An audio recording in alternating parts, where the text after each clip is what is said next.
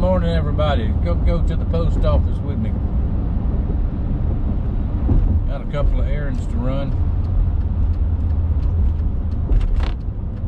and then we'll get back to the shop. I got lots of stuff to do.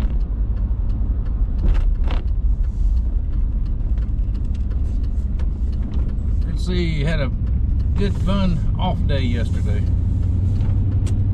Yesterday was the first day I didn't go to the shop at all in months, maybe years.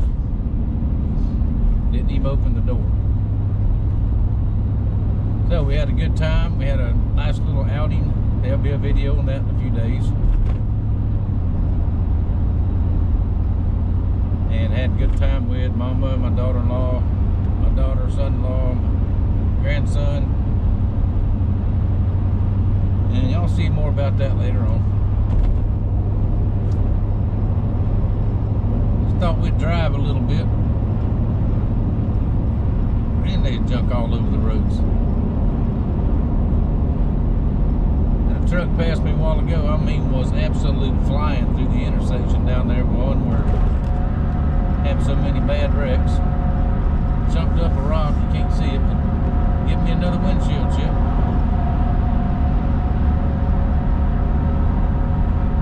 Well, just another thing. Alright, let's get on down here to town and see what we can do. See what we can see. If anything interesting happens, I'll turn it on. If not, I'll see y'all at the shop. Alrighty, show y'all this spot of land over here, what you can see of it. This is right at, I think they said right at 11 to 15 acres. They're clearing off. It's going to be a Love's truck stop. Sorry, my little camera mount's lopsided. Now this has always been a little sleepy 2-lane road, and I fear it's fixing to turn into town here too, just like it is out by our house. I wish they would take in consideration before they build these big places to build enough roads to handle it to start with, because we don't have roads to handle what they put in here in the last 10 years already. But I am not a politician. Do not have their infinite wisdom. If you know what I mean.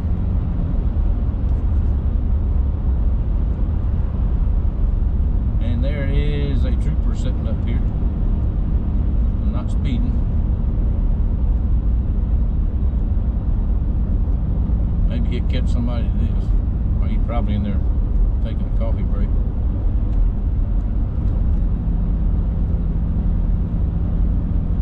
Oh well, let me get done what I got to get done and get back before I get irritated. Alright, we're back at the shop. Now let's do a little restoration right quick before we move on to our other work. This one is due to be out of here. Now this is an antique meat cleaver. It's marked Universal L, F, and C. Now let me look at my notes. That means Landers, Frary, and Clark Cutlery Company. Now they made meat cleavers, any kind of kitchen knife you want, all different styles of cleavers. And here is one of them right here. Now, it was from a company ran from 1865 to 1965. What I just read. And this one is the best information. They made this particular model here for years. The best information I can get. This is probably from the 1930s. Now this is a family heirloom for some folks. And it's in, like I said, it's in good shape. Now let me show you something that'll show you the age of it. I don't know if you can see it on the camera with these holes. These holes here, they're not drilled with a drill, they are punched. And probably even in the 1930s they had a hydraulic type metal punch. They still have them today. Still use them today. And the hole up here, see how it's perfectly round? That wasn't drilled either. That was punched. See the backside there? That's where the slug came out when they punched it. Now, no need in fooling with that. It's fine just like it is. These holes are too. Now, let's look at one more thing. I hope the camera will pick it up. On the blade, see that distinctive line right there between the edge and the rest of it? That is a classic edge quench, which means this part is very, very hard down here. This is hardened steel, and this is soft. Soft being not soft, but you know, not flexible soft. But so when you chop with it, bones and stuff like that, it's the whole thing is not hardened, so it's not likely to break. Now, this has been soaking in evapor rust for about 3 days, I think it was. It was in good shape up to here, and it was really, really rusty under the handle. So that's in really good shape. Now, these marks back here on the spine, very, very common with cleavers, especially old ones. It's been hit with a hammer or a piece of pipe or something. Maybe to chop through a bone, because back in those days, almost 90% of people butchered their own animals for their own meat, and they used whatever they had to do to get, you know, chopped through the bones. Now, these marks here I'm going to leave in the top, because that is character marks. As this lady's grandfather, or her father or grandfather, belonged to them. He put those marks in there, one of them did, and so we're going to leave them. Now, on the edges here where it's rolled over, I'm going to take those off, flatten them back out. I'm going to do that with a hand file. I don't trust putting this on the grinder, because I'm not going to take all this patina off. That is years and years and years of beautiful patina. But I will, when it's get it done, I'll put it on the buffer and polish it. It's very smooth. It's not pitted, really, almost none at all, except down here on the handle, which doesn't matter anyway. Along the edge, we got a few chips. Just a few. It's still very, very sharp. So now we'll put this on the grinder with a very, very fine. I hit the wrong button on the camera. Oh, sorry about that. Anyway, with a very, very fine belt, and I'll take these little chips out. They're not bad, barely there. And then put a new edge on it. I don't want to change the geometry of this edge, and there's plenty of meat there where I can do that very easily. So, first thing I'm going to do, I'm going to take this edge so I don't cut myself, and then we'll put it in the vise and file these edges flat, and then we'll move on to putting the handle on. Now, this is the old handle. She wanted a new handle. I'm quite sure this is walnut. That was a very, very popular material back then. This one split when I took it off, which it had a crack in it. So I would just duplicate those with some walnut. And pins, I bought cutlery pins for it because they came with the push pins. But after looking at it, those push pins, the old style that they used to use on these were fine. They would hold forever, but one of them was missing. Another one was loose. And I don't like those things unless I've just got to use them. So I'm going to go back with solid brass pins. I have the pin stock already. Just like I do on my regular knives. I think it'll look much better. And there's absolutely no reason why this can't be put back to use for another 100 years. Once we get done with it. So, okay, enough talking about it. Let's get just like that. Let's get going, and I will. Yeah, I'm gonna send these back to you also, just for a keepsake. I might even glue that back together so it stays in one piece. Alrighty, let's get going.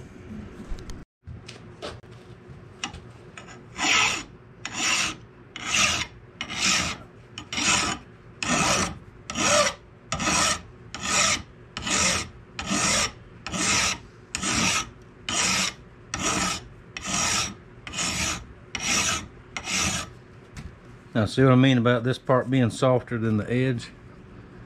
I wouldn't be able to file like that down here because it's hardened.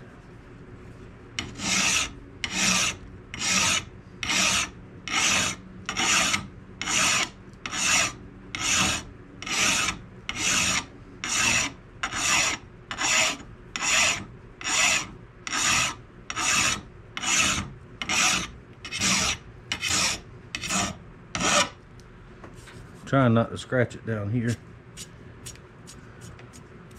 Better put another piece of tape on there.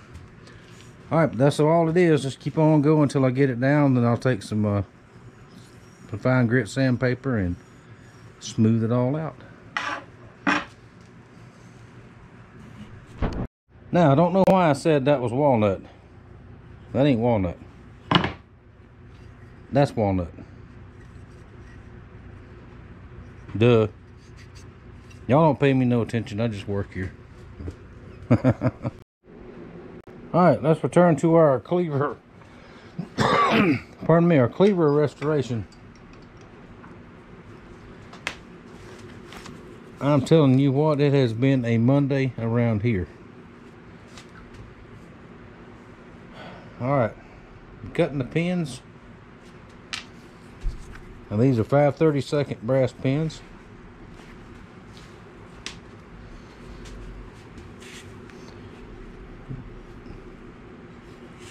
Handle is epoxied on, still in the rough stage. But before I go to grinding, sanding, taking it to the router, I want to get the pins in there, get them set, peened over, so there's no chance of it coming off. It's not going to come off anyway, but just a safety thing.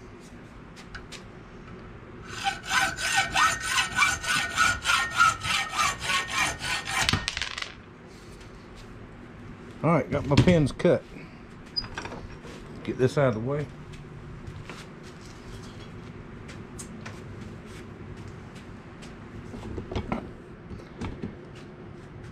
And let's move everything down here.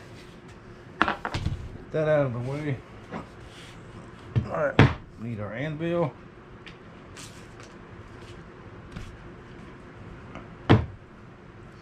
There it is. See there? Couldn't find the third pin. I'm telling y'all, it's Monday. And I just about had it for today, so I'm going in just a minute.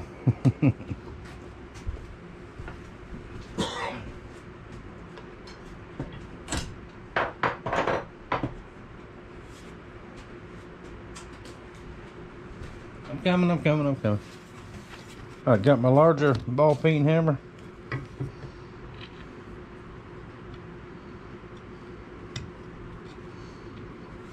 Okay, we're going to set the pins in there.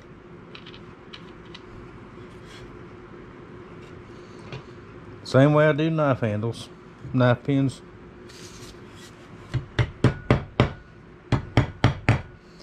Seat them down in there.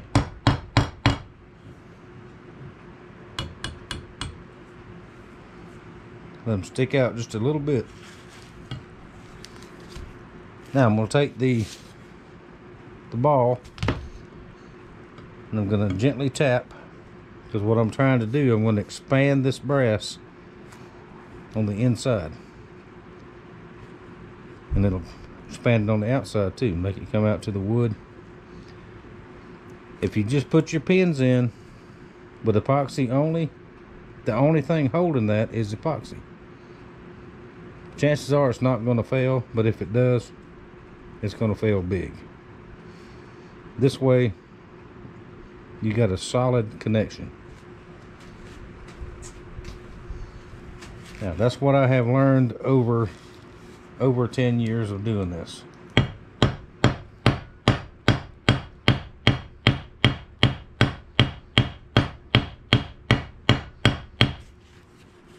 Turn it over. Now this is another case where you don't want to just pound on it. Just soft blows, because that brass is soft and it will expand.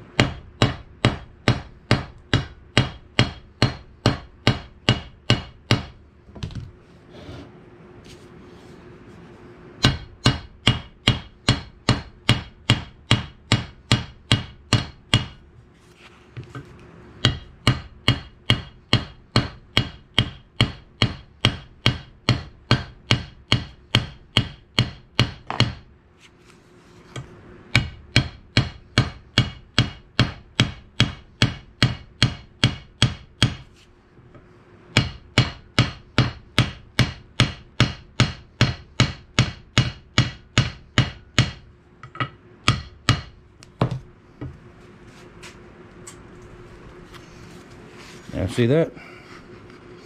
Now see how much bigger that has expanded than what it started at.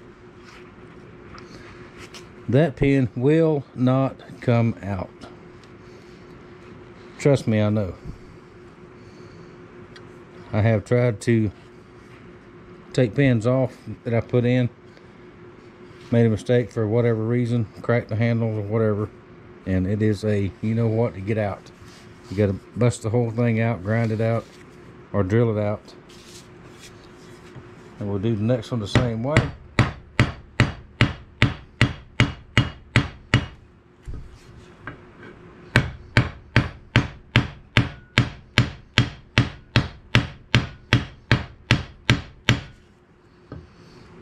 Until you want to hit your pin, not the wood. If you hit the wood, you might crack it.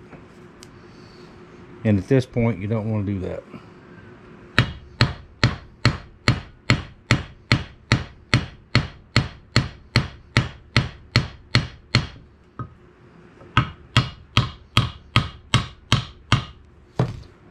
There we go, those two are set. Now I'll do this last one. I didn't cut it quite as long as the other ones, but it'll be okay. And I'll put it on the grinder, slick it off. I've already got it smooth around the edges. Then we'll go to the router, knock off the corners, and that'll probably be in the morning.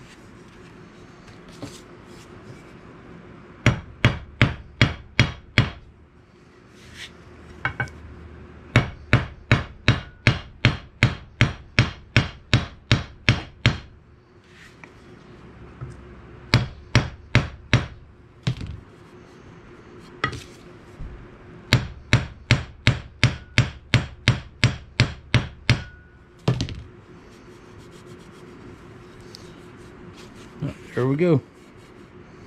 Pins are set. Now I hope to get done with this today, but it ain't gonna happen. It is after 4 o'clock, so tomorrow morning we'll come back out, get at it, and get it done.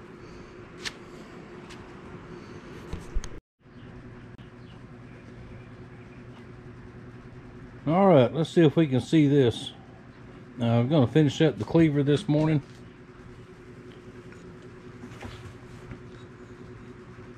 Let's see if we can get a little bit closer and see. Now the new handles are on. Put it on the router table this morning. Let's see if we can move in here a little bit. And I have duplicated the original handle, but it's chamfered on the edges. That's a little bit sharp, so I'm going to take the random orbit and we're going to do the final sanding, final shaping on this. Got to get the Dremel tool out and go in here just a little bit. We'll do that after we do this.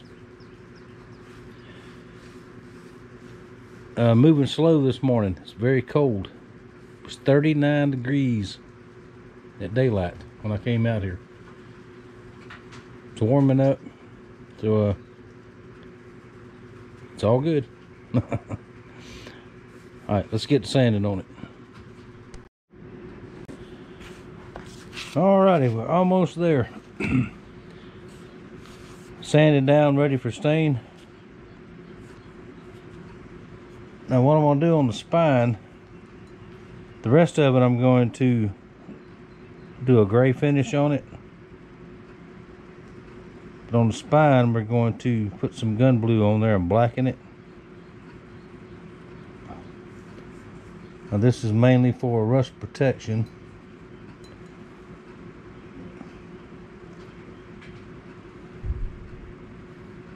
And give it a little bit of a contrasting color from the rest of the blade.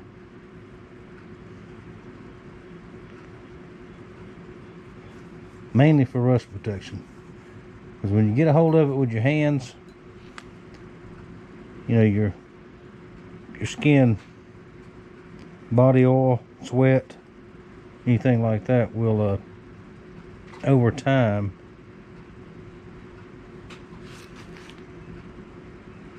will cause it to rust.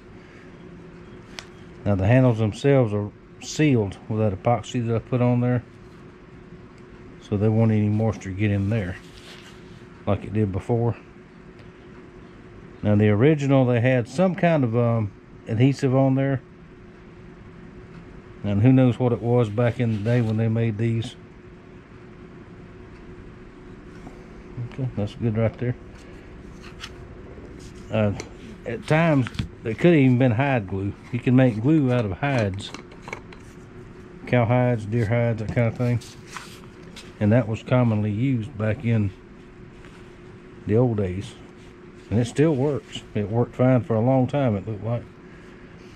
All right, let that dry for a minute, and I'll wipe it with a damp cloth, touch it back over with the sandpaper, and before I do anything else to the blade, I want to put at least one coat of finish, probably 2 on the handle.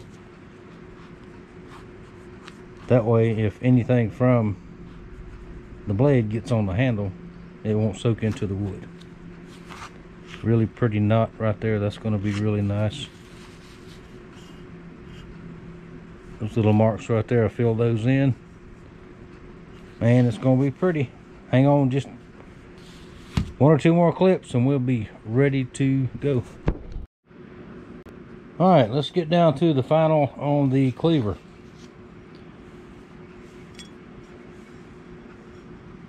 New handle. The finish has dried. Came out very, very, very nice. I like that. Alright, I reground the edge. Nice and flat. Now it's not sharpened yet. I'll sharpen it when I get finished with it all the way, to avoid cutting myself on it. Now up here where I filed off the rollover, what's been beat on, I want to try to blend that in just a little bit.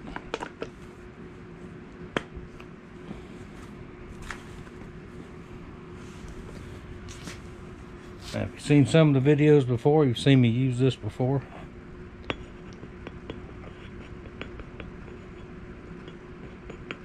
Now, this mustard has a very, very high vinegar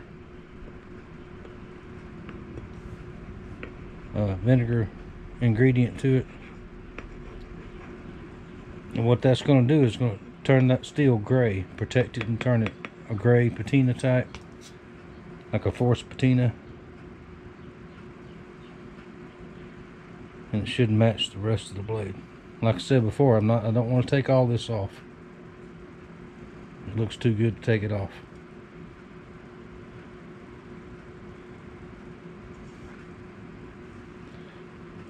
Now let this sit for probably about 30 minutes or so, not too long. Now I'll rinse it off good, and then we'll go over to the buffer and buff it up with some either vegetable oil or olive oil, whichever one I can find laying around the house. Then I'll make a little sheath for it. I want to make a little leather sheath to cover the blade, resharpen, and we will be done. Now I've got 5 other knives, 4 or 5 on the bench over there on the other side that I'm working on at the same time. So while this is doing its thing, I'll get over there and work on that. Put that back in the refrigerator so I can have a mustard on my hot dogs. Alrighty, the Cleaver project is finished.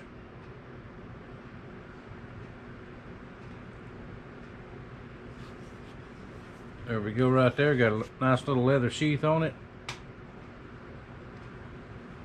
Now this way you can still hang it up if you want to. Or put it in the drawer, something like that, and don't reach in there and grab it and get cut, because it is very, very sharp.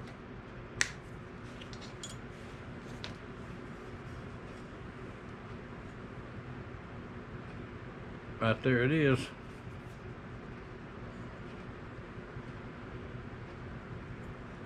Now I did the mustard etch on the top up here where I filed off all that stuff.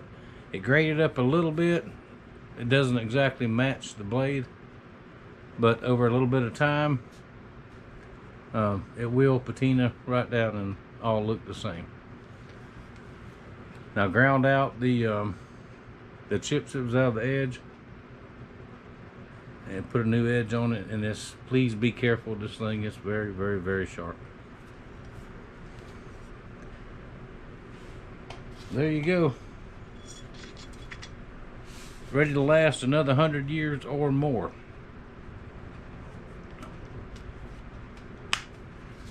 Now, my homesteader friends out there, you process your own meat, or if you're planning to do something like that, especially larger animals, you need one of these.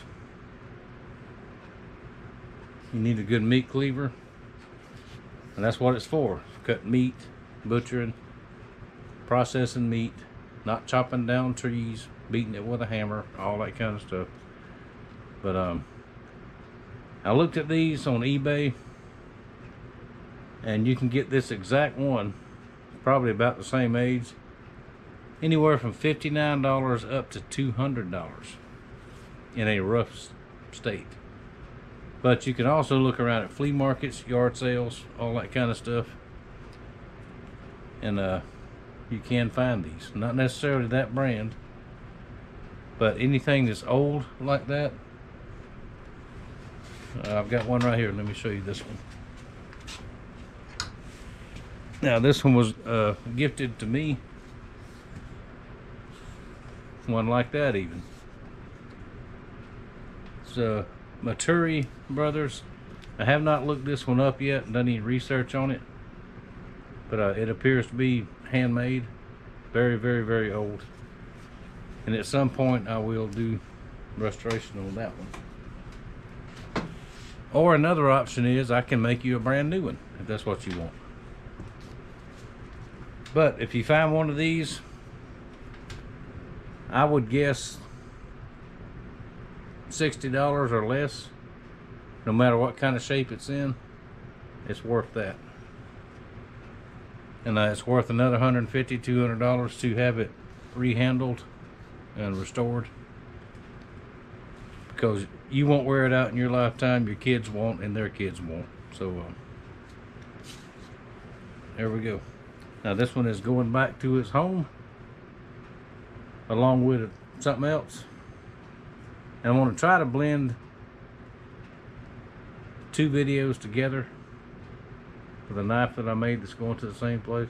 Or it may be two separate videos, because y'all know I get long-winded, but that's, you know, I try to explain the whole process all the way through on everything I do, especially family heirloom projects like this. So and like I said, I'll send the old handles and the old pins back with it, just for a keepsake. So got to work a little overtime tonight. Got to get one more knife blade etched, heat treated, and tempered before I go in. It is 16:25, so it's not too late, but it has warmed up this afternoon. The bugs are flying, so anyway, there we go. Meat cleaver done. Thank y'all for watching. I thank you for your support. New subscribers, thank y'all very much for being here. Thank all my old friends that's been with me for a long time. I appreciate y'all a lot. If you got an order, please send it in. I'll be caught up in the next 2 or 3 days. I'll be caught up on knife orders. And that looked like the UPS truck. I don't know what he'd be doing coming here. I ain't ordered nothing, but anyway, if you need something, give me a holler. I got 2 more big projects on the books, but other than that, I got plenty of time for orders. So once again, thank you for watching, thank you for your support, and I will see y'all next time.